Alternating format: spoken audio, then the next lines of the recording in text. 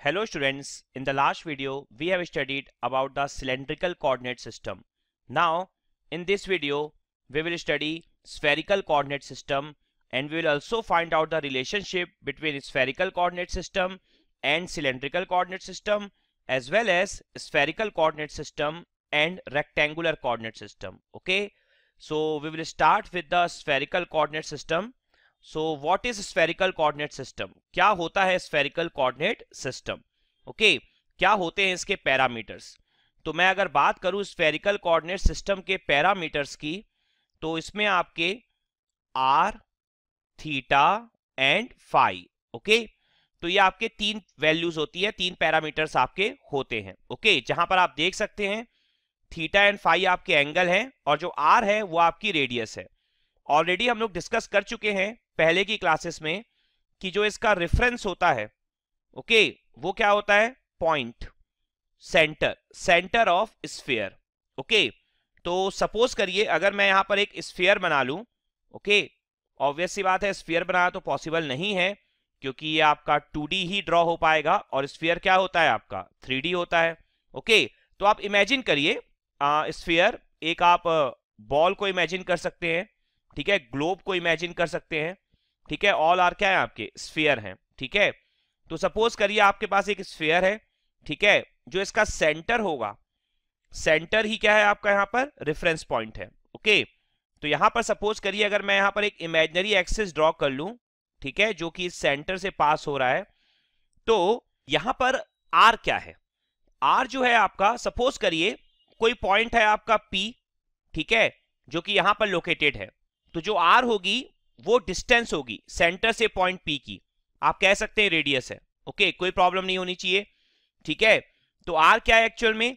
Are is the shortest distance. Okay, ये आपकी shortest distance है from reference point two the point which you have taken. Okay, तो क्या बोल सकते हैं? Shortest distance from reference point, okay, two point P. Clear है point? Okay, so two point P. Clear? Now what is theta? Theta जो है आपका, वो आपका इस लाइन के अकॉर्डिंग एंगल है. ओके, जो इमेजिनरी एक्सिस आपने ड्रॉ किया है ना, उस लाइन के अकॉर्डिंग एंगल है. तो जो थीटा की जो रेंज हो सकती है आपकी, वो हो सकती है 0 to pi, 0 to 180. Okay, clear है अच्छे से? तो ये जो क्योंकि आपको ये बात समझनी होगी कि जो आपका स्फीयर है वो बहुत सारे सर्कल्स का कॉम्बिनेशन होगा. ठीक है ना? सपोज करिए, देखिए ये आपका एक सर्कल होगा, फिर ये आपका एक सर्कल होगा एंड सो ऑन. ऐसे आपके बहुत सारे सर्कल्स बनते चले जाएंगे स्फीयर के अंदर. क्लियर है? तो वो जो सर्कल है वो कौन सा सर्कल है, ठीक है ना, ये आप कैसे आइडेंटिफाई करेंगे? ठीक है ना, जो भी सर्कल आप चूज कर रहे हैं या जिस भी सर्कल में पॉइंट पी है आपका, ठीक है, तो इमेजिनरी एक्सिस के हिसाब से आप देखेंगे वो सर्कल जो है वो 0 टू 180 डिग्री, ठीक है ना, कोई भी इमेजिनरी एक्सिस में एंगल हो सकता है आपका थीटा का. क्लियर है अच्छे से? नाउ जो आपका फाई है, फाई जो है आपका बिल्कुल सेम है जो आप लोगों ने स्टडी किया हुआ है सिलेंड्रिकल कोऑर्डिनेट सिस्टम में. ठीक है, सपोज करिए आपका पॉइंट पी जो है वो किसी एक सर्कल पर है, आपने वो सर्कल चूज कर लिया, ठीक है, उसके अकॉर्डिंग आपको थीटा भी पता चल गया, ठीक है, और सर्कल की रेडियस भी आपको पता ही है. नाउ जो पॉइंट पी जिस भी सर्कल में आपका होगा, सर्कल का एंगल क्या होता है? 0 टू 360 डिग्री होता है टोटल. ठीक है ना, तो वो पॉइंट पी उस सर्कल में किसी भी तरफ हो सकता है. ठीक है ना, क्योंकि आपका पूरा राउंड होता है सर्कल, तो वो कहीं पर भी हो सकता है, 0 से 2 पाई एंगल के बीच में कहीं पर भी हो सकता है. क्लियर है पॉइंट? तो जो फाई है वो क्या है? It is the orientation angle around the imaginary axis. Orientation angle है बेसिकली आपका फाई. ओके, तो ओरिएंटेशन एंगल फाई. ओके, और फाई की जो रेंज होगी वो क्या होगी? 0 टू 2 पाई. क्लियर है अच्छे से? एंड जो आपकी आर की रेंज होगी वो क्या होगी? 0 टू इंफिनिटी, क्योंकि रेडियस आपकी हमेशा क्या होती है? पॉजिटिव होती है. ठीक है, तो ये आपके होते हैं are, theta and phi. Clear? Now अब अगर मैं यहां पर रिलेशनशिप देखूं बिटवीन कह सकते हैं आप spherical coordinate system and cylindrical coordinate system. Okay, तो स्फेरिकल एंड सिलेंड्रिकल। ओके, तो relationship spherical and cylindrical coordinate system क्या होती है आपकी रिलेशनशिप। तो सपोज करिए यहां पर मैं एक फिगर ड्रॉ करता हूं, और फिगर को इस तरीके से ड्रॉ करता हूं कि जो पॉइंट P है वो स्फेरिकल कोऑर्डिनेट सिस्टम में भी हो और सिलेंड्रिकल कोऑर्डिनेट सिस्टम में भी हो आपका। ठीक है, तो मैं सबसे पहले यहां पर एक स्फीयर ड्रॉ कर लेता हूं। ओके, नाउ एक इमेजिनरी एक्सिस ड्रॉ कर लेता हूं, और ये इमेजिनरी एक्सिस जो है ये आपका जेड एक्सिस की तरह भी काम कर जाएगा, जो कि सिलेंड्रिकल कोऑर्डिनेट सिस्टम में यूज होता है। यहां पर एक सेंटर ड्रॉ हो गया हम लोग का। ठीक है, अब आप समझिए, ये सपोज करिए ये आपका पॉइंट P है यहां पर, तो ये आपकी क्या हो गई, रेडियस हो गई R। ठीक है, ऑलरेडी हम पढ़ चुके हैं इन चीजों को। नाउ यहां पर ये जो है आपका, ये आपका जेड एक्सिस भी है, ठीक है, सिलेंड्रिकल कोऑर्डिनेट सिस्टम के लिए, और ये आपका इमेजिनरी एक्सिस भी है फॉर स्फेरिकल कोऑर्डिनेट सिस्टम। ठीक है, तो यहां पर हम देखें जो पॉइंट P है आपका, ये जो पॉइंट P है आपका, ये हो सकता है R थीटा फाई भी हो सकते हैं इसके कोऑर्डिनेट्स, और इसके कोऑर्डिनेट्स जो हैं वो रो फाई और Z भी होंगे। क्लियर है, तो हम लोग इस तरह से फिगर ड्रॉ कर रहे हैं कि पॉइंट P के जो ये कोऑर्डिनेट्स है दोनों एक ही हो जाएं। क्लियर है, सिलेंड्रिकल एंड स्फेरिकल। तो बेसिकली फिर हम रिलेशनशिप कैलकुलेट कर पाएंगे। ठीक है, अब आप समझिए यहां पर ये जो पॉइंट P है हम पढ़ चुके हैं, पॉइंट P की जो डिस्टेंस होती है जेड एक्सिस से, ठीक है, ये डिस्टेंस जो है आपकी ये कहलाती है रो। ये ऑलरेडी हम लोग स्टडी कर चुके हैं in case of cylindrical coordinate system. ठीक है, अब आप देखिए यहां पर जो पॉइंट P की जो हाइट होती है, पॉइंट P की जो हाइट होती है वो कहलाती है आपकी Z। ठीक है ना, स्मॉल z से मैं शो कर रहा हूं, z एक पैरामीटर है यहां पर सिलेंड्रिकल कोऑर्डिनेट सिस्टम में। z क्या शो करता था, height of the point P along the z axis.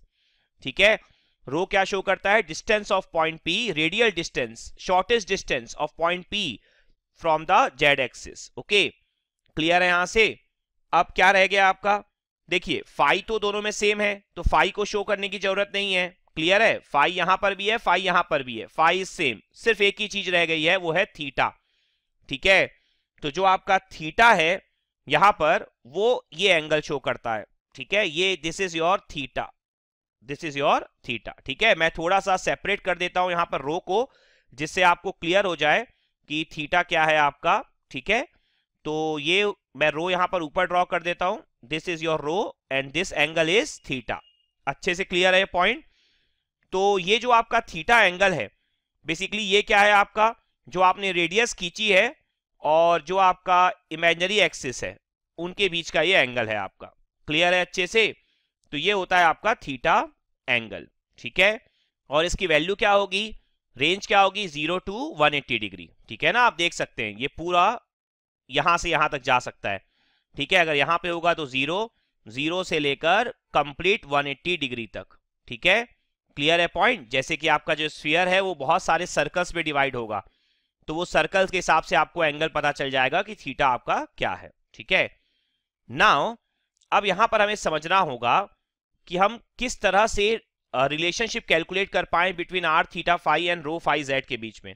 तो आप देखिए यहां पर एक राइट एंगल ट्राइंगल क्रिएट हो रहा है ये।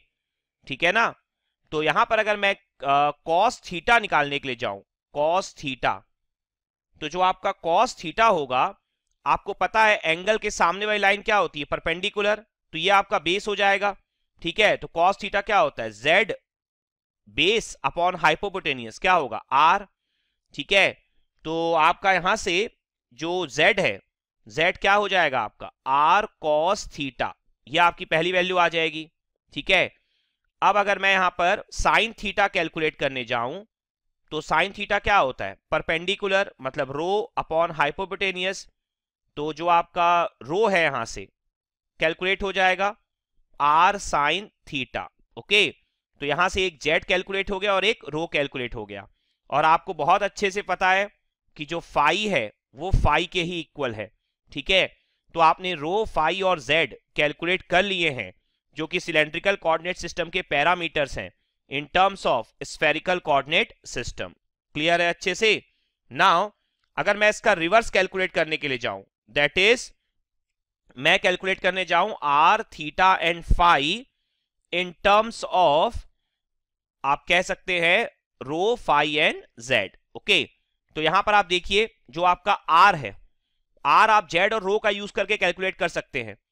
Under root Z square plus रो स्क्वायर क्या हो जाएगा आपका, आर हो जाएगा। ठीक है ना, आप एक काम करिए, इसको आप स्क्वायर करके ऐड करिए, are square cos square theta, are square sine square theta, क्या हो जाएगा, जेड स्क्वायर प्लस रो स्क्वायर।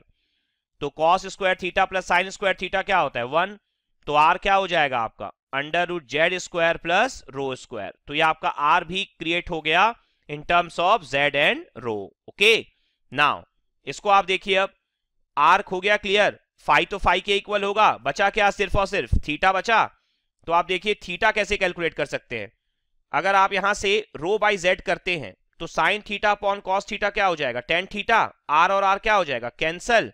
ठीक है, तो जो थीटा है आपका वो क्या हो जाएगा, टेन इनवर्स। ओके, आप देख सकते हैं sine upon cos that is row by Z, तो tan inverse rho upon Z, ये आपका क्रिएट हो गया थीटा। अगेन जो फाई है वो किसके इक्वल है, आपका फाई के ही इक्वल होगा।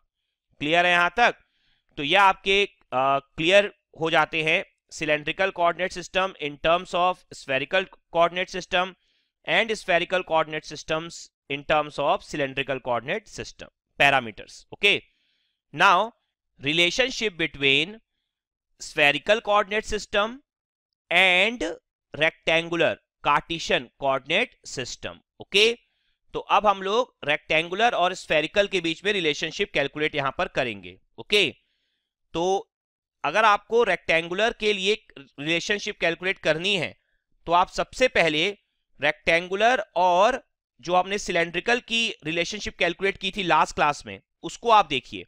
हमने किया था x is equal to row cos phi, okay, y is equal to rho sine phi and z is equal to z। Clear है अच्छे से, ये हम लोगों ने लिखा था कार्टेशियन और rectangular coordinate system in terms of cylindrical coordinate system, ये हमने डिराइव किया था लास्ट क्लास में। अब देखिए, अब हमें कैलकुलेट करना है relationship between spherical and rectangular. तो हम क्या कर सकते हैं, सिलेंड्रिकल कोऑर्डिनेट सिस्टम को एज अ मेडिएटर की तरह यूज कर सकते हैं। देखिए जो रो की वैल्यू है इन टर्म्स ऑफ स्फेरिकल वो कितनी है, आर साइन थीटा है। ठीक है, तो यहां पर आप एक काम कर सकते हैं, जो एक्स का इक्वेशन है वहां पर आप रो की वैल्यू पुट कर दीजिए are sine theta cos phi, Y के इक्वेशन में भी आप रो की वैल्यू पुट कर दीजिए are sine theta sine phi. Okay, clear है अच्छे से यहां पर। Now z equal to Z ही है आपका, तो z जो आया था आपका वो कितना है आपका, r cos थीटा। ओके, जो z हमने क्रिएट किया है यहां पर वो क्रिएट किया है r cos थीटा। क्लियर है, क्योंकि z आप लोगों ने यहां पर क्रिएट किया होगा, देख लीजिए आप, जो आपका स्फेरिकल और सिलेंड्रिकल के बीच रिलेशनशिप था, z की वैल्यू आई थी r cos थीटा। ठीक है, तो ये आपका रिलेशनशिप हो गया बिटवीन स्फेरिकल एंड रेक्टेंगुलर। आपने स्फेरिकल के टर्म्स में रेक्टेंगुलर के तीनों पैरामीटर लिख लिए, x, y and z, r, theta and phi के टर्म्स में आपने आंसर लिख लिया। ओके, नाउ अब अगर मैं इसका रिवर्स कर दूं तो ध्यान से देखिए आप यहां पर। ठीक है, अगर मुझे लिखना है यहां पर सपोज करिए थीटा, तो थीटा को आप क्या लिख सकते हैं, देखिए थीटा को आप लिख सकते हैं डायरेक्टली z बाई आर। ठीक है ना, cos inverse z by are. Okay, clear है यहां पर अच्छे से। नाउ सपोज करिए मुझे यहां पर लिखना है फाई। ओके, तो फाई के लिए आप देखिए क्या कर सकते हैं, फाई के लिए अगर मैं y बाय एक्स करता हूं तो r साइन थीटा क्या हो जाएगा, कैंसल।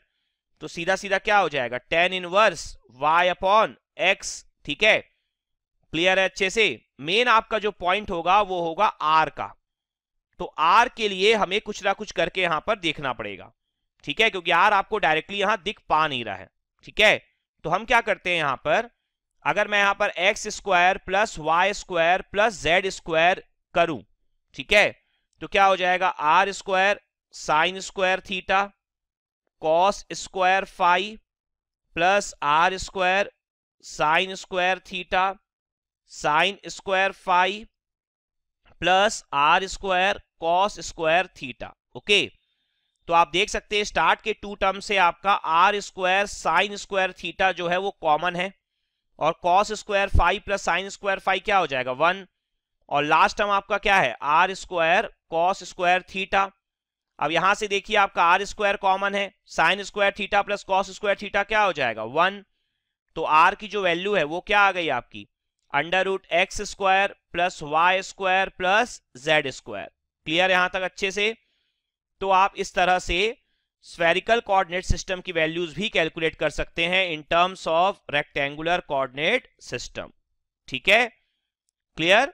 नाउ तो ये हो गया आपके relationship between cylindrical, spherical and rectangular coordinate system. Now अब अगर मैं स्फेरिकल कोऑर्डिनेट सिस्टम का थोड़ा एक्स्ट्रा एनालिसिस करूं, ये जो पार्ट हमने एनालिसिस कर लिया है वो एग्जाम पॉइंट ऑफ व्यू से बहुत इंपॉर्टेंट है, यहां मैं आपको कुछ एक्स्ट्रा देने जा रहा हूं, ठीक है, जिससे एग्जाम में ज्यादा क्वेश्चन तो नहीं आए हैं, ठीक है, बट फिर भी हमें स्टडी कर लेनी चाहिए। ओके, सपोज करिए स्फेरिकल कोऑर्डिनेट सिस्टम में कोई वेक्टर ए है आपका, जिसे हम रिप्रेजेंट कर रहे हैं इस तरीके से A R plus A theta plus A phi. Okay, now यहां पर जो capital A R, capital A theta और कैपिटल ए फाई हैं वो क्या है आपके कोफिशिएंट हैं इन are direction, theta direction and phi direction, और जो A R A theta and A phi जो स्मॉल वाले हैं वो क्या शो कर रहे हैं आपके, वो शो कर रहे हैं आपके यूनिट वेक्टर्स डायरेक्शन। ओके, तो यहां पर भी आपका जो मॉड ऑफ ए है, एम्पलीट्यूड ऑफ ए, वो क्या हो जाएगा आपका under root A R square A theta square plus A phi square. Okay, now A R dot A R की अगर बात करूं यहां पर तो वो क्या हो जाएगा 1, जैसा हमने हर जगह स्टडी किया हुआ है सिलेंड्रिकल में भी और कार्टेशियन में भी, कि अगर सेम यूनिट वेक्टर्स को आप डॉट प्रोडक्ट करते हैं तो वो क्या होता है 1, चाहे आप ए थीटा डॉट ए थीटा करिए, चाहे आप ए फाई डॉट ए फाई करिए। ओके, नाउ सपोज करिए अगर आप डिफरेंट यूनिट वेक्टर का डॉट प्रोडक्ट करते हैं तो वो ऑलवेज क्या होगा आपका 0 होगा, चाहे आप A R dot A theta करिए, चाहे आप A R dot A phi करिए, चाहे आप ए थीटा डॉट ए फाई करिए। ओके, उसी तरीके से क्रॉस प्रोडक्ट की बात करें, A R cross A theta always क्या होगा ए फाई, थर्ड वाला होता है, ठीक है ना। उसी तरीके से थीटा क्रॉस फाई क्या हो जाएगा ए आर हो जाएगा, ठीक है।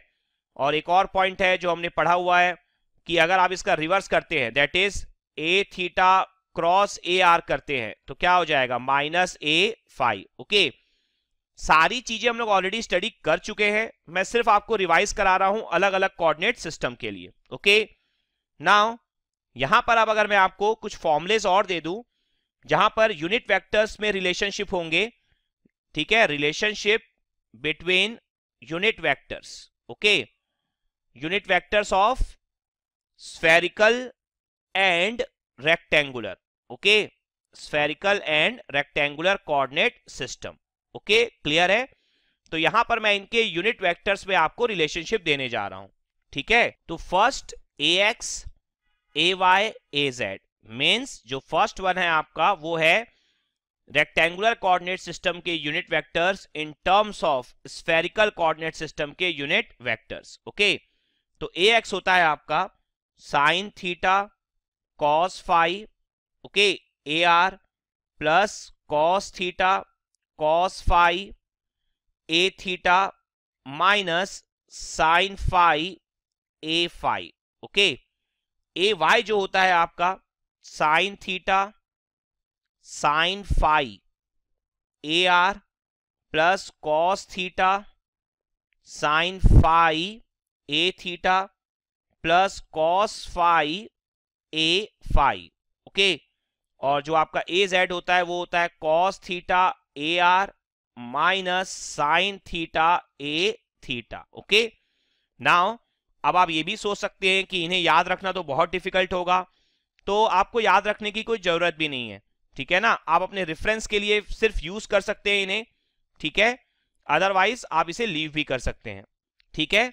Now next is A R A theta and A phi in terms of A x A Y and A Z. Okay, तो ये कितना हो जाएगा आपका sine theta cos phi ax, okay, plus sine theta sine phi ay plus cos theta az, okay. Next जो आपका ए theta है वो हो जाएगा cos theta cos phi ax plus cos theta sine phi ay minus sine theta az, okay. And जो last होता है वो होता है आपका minus sine phi ax plus cos phi ay, okay. Now अब अगर मैं इनके कॉफिशिएंट्स के बीच आपको रिलेशनशिप शो करूं, तो मैंने आपको सिलेंड्रिकल कोऑर्डिनेट सिस्टम के टाइम पे भी बोला था कि बिल्कुल सेम होता है जैसा आपका यूनिट वेक्टर्स में रिलेशनशिप होता है। आप एग्जैक्टली रो को as it is copy paste कर सकते हैं, कोई प्रॉब्लम नहीं है। कौन सी रोज को कॉपी पेस्ट कर सकते हैं? जो आपने यूनिट वेक्टर्स पे स्टडी की हुई है। क्लियर है? तो यहां पर आपका कोफिशिएंट क्या आ जाएगा? A R, A theta and A phi, okay. तो आप देख लीजिए, जो ए एक्स का जो आंसर लिखने वाला हूं मैं, वो लिखने वाला हूं sine theta cos phi, okay. आगे लिखने वाला हूं cos theta cos phi, okay. And last लिखने वाला हूं माइनस साइन फाई, ओके। ये है एक्चुअल में आंसर पहली रो का। मतलब जो ए एक्स है वो this into A R, this into A theta and this into A phi है। आप चेक करिए क्या यही आंसर था स्मॉल ए एक्स का भी? स्मॉल ए एक्स का आंसर था sine theta cos phi A R, okay. आप चेक करिए, yes, sine theta cos phi A R. अगला था कॉस थीटा कॉस फाई, क्या यही है? Yes, cos theta cos phi. अगला था minus sine phi, yes, minus sine phi. बिल्कुल आपका एज इट इज आंसर होगा, उसमें कोई चेंजेस नहीं आएंगे। तो आपको अलग से दो दो याद रखने की जरूरत नहीं है। सीधा सीधा आप मैट्रिक्स फॉर्म में कोफिशिएंट का फॉर्मूला याद रखिए, अगर आपको याद रखना भी है तो आपका यूनिट वेक्टर्स में रिलेशनशिप ऑटोमेटिक आ जाएगा। क्लियर है? अगला आपका होता है, अगली रो, sine theta sine phi cos theta sine phi and cos phi, okay. Now last row होती है cos theta minus sine theta and 0, okay. Clear है अच्छे से? नाउ अगर आप ए आर, ए थीटा और ए फाई का रिलेशनशिप कैलकुलेट करें in terms of A x, A Y and A Z, then मैंने आपको लास्ट समय भी बताया था सिलेंड्रिकल कोऑर्डिनेट सिस्टम के टाइम पे कि जब आप मैट्रिक्स के फॉर्म में लिख रहे हैं तो बहुत इजी होता है, सिर्फ आप मैट्रिक्स का ट्रांसपोज ले लीजिए। इसी कारण आपको सिर्फ और सिर्फ एक ही मैट्रिक्स याद रखना है, दूसरा मैट्रिक्स ऑटोमेटिक क्या हो जाएगा? ट्रांसपोज हो जाएगा। याद रखने की जरूरत ही नहीं है आपको। तो जो आपकी कॉलम्स है वो रो बन जाएंगी। तो क्या हो जाएगा? Sine theta cos phi sine theta sine phi and cos theta, okay. ये हो जाएगी आपकी पहली रो, ठीक है। सेकंड क्या हो जाएगी? Cos theta cos phi cos theta sine phi minus sine theta, ठीक है। और थर्ड क्या हो जाएगी आपकी? Minus sine phi cos phi and 0, ठीक है। इसका मतलब क्या है कि मैंने जो आपको एक्स्ट्रा अभी 4 टॉपिक पढ़ाए हैं, ठीक है ना। एक्चुअल में टॉपिक तो दो ही है, लेकिन उनके अंदर दो और हैं कैटेगरी। दैट मीन्स हमने पहले पढ़ा relationship between unit vectors, okay. तो उसमें पहली कैटेगरी क्या थी आपकी? ए x, A Y, A Z in terms of A R, A theta, A phi. फिर हमने पढ़ा A R, A theta, A phi in terms of A x, A Y, A Z. फिर हम लोगों ने पढ़ा capital A x, capital A Y, capital A Z in terms of capital A R, capital A theta and capital A phi. And last हम लोगों ने पढ़ा capital A R, capital A theta, capital A phi in terms of capital A x, capital A Y and capital A Z. तो इन चारों में से आपको सिर्फ एक ही याद रखना है। आप सिर्फ किसी एक मैट्रिक्स को याद रख लीजिए, ठीक है ना। सबको याद नहीं रखना, क्योंकि जो रिलेशन यूनिट वेक्टर्स में है वही रिलेशन कोफिशिएंट में भी है, एग्जैक्टली सेम है, ठीक है। और जो एक मैट्रिक्स आप याद रखते हैं, दूसरा मैट्रिक्स क्या है? उसका ट्रांसपोज है, तो वो भी बिल्कुल सेम है, कुछ डिफरेंट नहीं है आपका, ठीक है। क्लियर है पॉइंट अच्छे से? तो ये होता है आपका स्फेरिकल कोऑर्डिनेट सिस्टम, ठीक है। तो हमने ओवरऑल तीनों कोऑर्डिनेट सिस्टम स्टडी कर लिए हैं, ठीक है, बेसिक पार्ट हमने स्टडी कर लिया है, अभी तो बहुत कुछ स्टडी करना है इसमें। नेक्स्ट वीडियो में मैं इस बेसिक पार्ट में से कुछ न्यूमेरिकल्स लूंगा, एक दो, इस बेसिक पार्ट को क्लियर करने के लिए। अगर आपको इस वीडियो में कोई डाउट हो, इस टॉपिक में कोई डाउट हो, तो आप कमेंट सेक्शन में जरूर पोस्ट करिएगा। Okay, thank you.